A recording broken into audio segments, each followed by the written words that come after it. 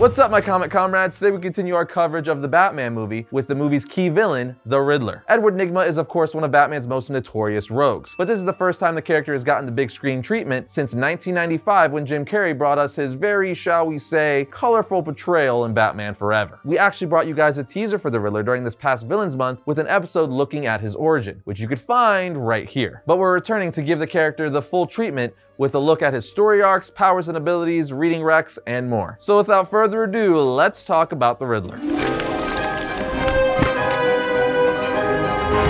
Riddler was created by Bill Finger and Dick Sprang and first appeared in Detective Comics issue 140 in October of 1948. The Riddler is one of Batman's deadliest adversaries because of his vast intellect. He uses said intellect to leave deadly puzzles and riddles around Gotham for Batman and the police to solve to prove his intellectual superiority. There's nothing more the Riddler strives for than proving he is smarter than the Dark Knight. He is easily one of Batman's top 5 villains, in my and I'm sure many of your opinions. He is the villain that more so than most proves that Batman is the world's greatest detective, constantly challenging Batman to solve his insane riddles, puzzles, and brain teasers. In short, Riddler is a psychological villain, which is one of the most dangerous types of villains there is, which is why I'm so happy to see what Matt Reeves and Paul Dano, who's playing him, does with the character, as it seems like we're going to be getting the psychological thriller version of Riddler I've always wanted to see on the big screen. But with all that said, let's take a look at the Riddler's comic book origin. As for the Riddler's origin, the most well-received origin for the character was given to us in Year 1 Detective Comics Annual 8 in 1995. So obviously that's the one we're going to break down here today. In the issue, the Riddler is telling us and some unknown character in the issue his origin, saying, "This is the story of Edward Nygma. It's my story." It all began on the tree-shaded streets of Waterbury. We are then given flashbacks from his childhood as we see Edward as a young boy asking his mom why are leaves green. She answers, because. He asks because why. His mother then tells him, ask your father, which he does, but his father responds, how the hell should I know? Go bug somebody else, I'm busy. We then see a young Edward ask a school crossing guard and they tell him, I don't know, chlorophyll or something. Nygma asks, what's that? The crossing guard then says, look, are you gonna cross the street or what? We then get more narration from the Riddler saying adults didn't have the answers, or maybe they forgot them. I was determined to be the guy with all the answers, even if I had to make up the questions. We are then taken into Edward's 6th grade class where his teacher is saying, children, a very special assignment for you. A puzzle. It's a game, but it's also a test. Tomorrow you'll each be taken in turn to the teacher's lounge. A gentleman will be there to monitor you. He wants to see how quickly you could put this puzzle together. The student to put the puzzle together in the fastest time will be honored at next week's assembly. And not only that, the winner will receive a prize. We see Edward doodling in his notebook as the teacher is saying this, but when he hears that the winner will receive a prize, his eyes light up as his curiosity is now sparked. Because he wants that prize. He then goes to ask the teacher, what is the puzzle of? She tells him that would be cheating, Freddy. He then tells her, my name is Eddie, while saying under his breath, big fat cow. We then see Eddie playing on the playground by himself looking up at the teacher's lounge saying, story of my life, you know, I was a cipher, a nobody, beneath the notice of even the school bullies. But I could solve the puzzle, the prize, the recognition. The other kids would remember my name. They'd sit with me at lunch. We are then taken back to the present where the Riddler is sitting in a room saying, but what chance did I have? A mediocre student, a faceless kid, as forgettable as the capital of Idaho. Tell you a secret, I'm an only child. Lots of times I hear my parents fighting, and one night I crawled out of bed and listened. They were blaming each other for something. Really going at it. Dishes and pans flying. We then see Riddler look up at us, the reader, saying, know what? They were blaming each other for me. But you gotta say, that's all kinds of messed up. I mean, that's the fruit of your loins. We are then taken back to the past where the Riddler keeps narrating his childhood saying there was only one way I could beat the others. And it was then I found my true calling in life. Cheating. As we see him break into the teacher's lounge at night. As he says, I put the puzzle together after 30 minutes, and then 15, then 10, then 5. I assembled the puzzle 6 times in a row in under 1 minute. I thought that would easily earn me the prize. And guess what? It did. The Riddler then tells us, but all that glory is fleeting. A week later, I was a nobody again. Everything was the same as it was, except that the bullies now noticed me, as we see them beating him up. We then see that the prize Edward won was a book on puzzles, riddles, and games for every occasion, with Riddler narrating saying, a book, more like a doorway actually. I devoured it with the kind of attention I never wasted on my studies. It made me hungry for more. I had to know everything there was to know about puzzles and traps and trickery. My favorite subject was the Great Houdini. Old Harry and I share a talent. We both cheat. We then see Edward performing magic for the kids while saying,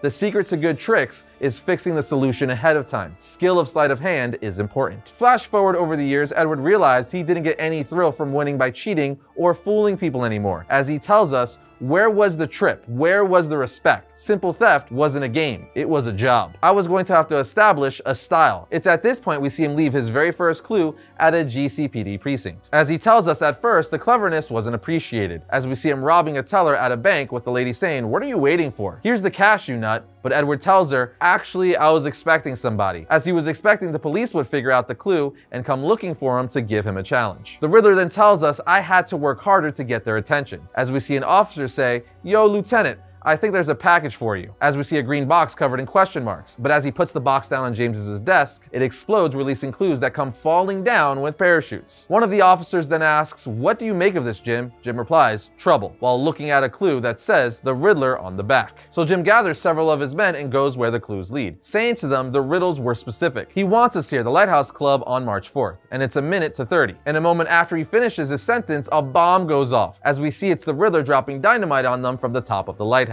And as we see the Riddler do this, he says, "It was choice, I must say. The cops scurrying for cover like cockroaches. A bag heavy with loot over my shoulder." But the fun stopped there, as a voice says, "What are you supposed to be?" And on the next page, we see it's Batman asking this. The Riddler then narrates the scene saying, "I read about him in the tabloids. I thought he was just an urban legend. A dystopic folktale like albino alligators in the sewers or the choking Doberman." Batman then asks Edward, "What are you dressed as? The question mark? The Quizmaster?" Riddler then throws dynamite at him saying, "I'm the Riddler." Batman just punches Edward in the gut with the Riddler saying, "He was real alright. Right from the first, he knew how to humiliate me." While Batman punches the Riddler in the face, he says, "The Riddler, I've had it with you theme villains." But as Batman is punching him in the face, the Riddler says, "Did you forget the dynamite?" As he starts laughing, the explosion throws Batman back and allows the Riddler enough time to get away. But there you have it, friends. That is how Edward Nygma became the Riddler all the way up until his first confrontation with the Batman. I think it's a really solid origin, but now let's take a look at some story arcs and publication history.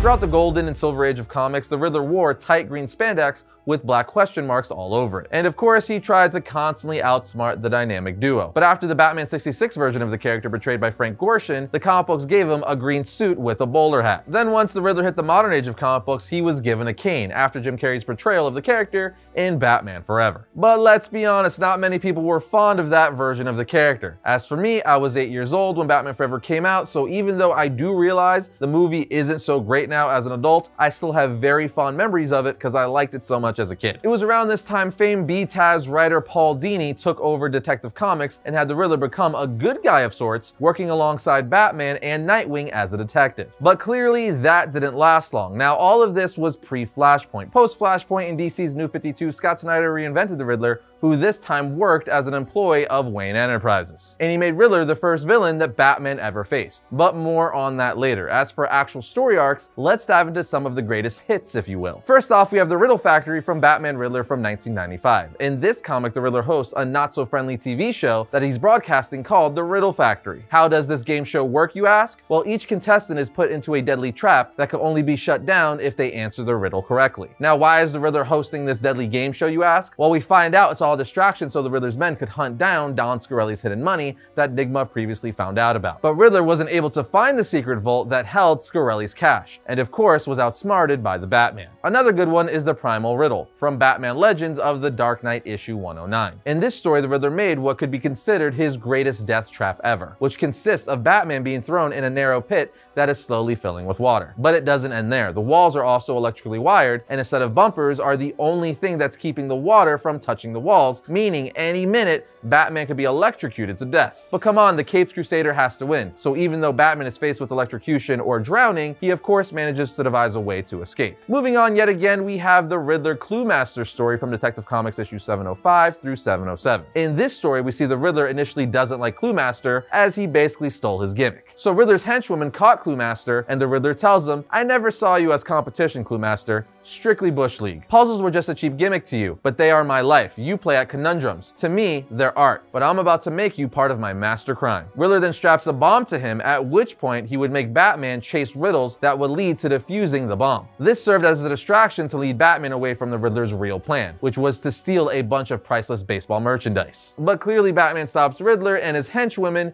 and saves Clue Master. After this, the Riddler and Clue Master would team up on occasion. Then of course the Riddler has been in some of the most iconic Batman stories of all time, like The Long Halloween, where Carmine Falcone hired the Riddler to figure out who the Holiday Killer is. But Carmine becomes impatient with the Riddler and forces him to leave despite several good theories the Riddler had on who the Holiday Killer was. After this, the Riddler would be attacked by Holiday, but left alive, and said attack was actually planned to line up with April Fool's Day, because as we know in the Long Halloween story, every attack happens on a holiday. Then we have another iconic Batman story, Batman Dark Victory, which serves as the sequel to the Long Halloween. In this story, Batman tracks down the Riddler to help him figure out the importance or significance of the lost games of Hangman that are left at the scenes of the Hangman Killer's crimes. And of course, you have Batman Hush, where the Riddler is one of the most crucial parts of the entire story. Long story short, we find out in the story that the Riddler is dying from cancer and luckily was able to find one of Ra's al Ghul's secret Lazarus pits, curing himself unknown to Ra's al Ghul. After this, the Riddler and Tommy Elliot cross paths. Elliot would then ask how he was cured, as Elliot's mother is dying. Then from here, a lot more stuff happens and the two become entangled,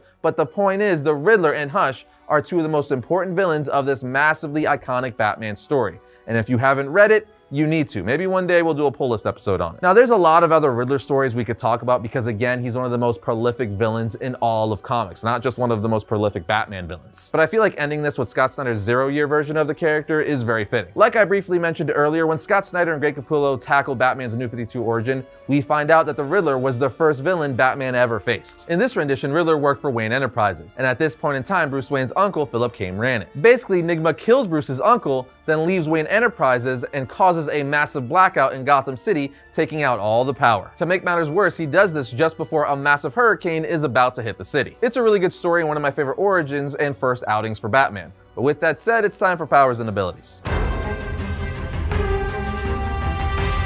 Like most of Batman's villains, the Riddler doesn't have any superhuman powers, but he is incredibly wealthy and a genius. As far as mind games, puzzles, and manipulations go, he's pretty much the best there is. During the time in comics when he was struck in the head by the Shining Knight's mace and was put into a coma, waking up a year later, he no longer had a compulsion for riddles and was now a good guy, becoming a private investigator. And during his reform time, he showed that his investigation skills rival that of the Batman. So that tells you all you need to know right there. The Riddler is by no means a physical threat to the Dark Knight, but again, the reason why he's one of Batman's greatest enemies is because of his sheer brilliance as a criminal strategist. He's responsible for putting Batman and Robin in some of the most unique and elaborate death traps the dynamic duo have ever faced. Case in point, the Riddler is widely known as Batman's most intelligent adversary. And as you know, brains often overcomes bronze. But with that said, let's look at some Riddler reading recommendations.